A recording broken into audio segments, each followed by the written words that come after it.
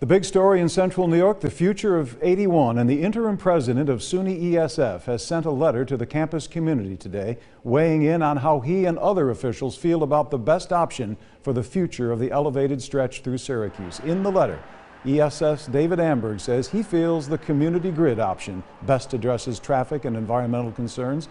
The support comes after Friday's meeting with members of Upstate Medical University's leadership team at a briefing by the DOT last Friday.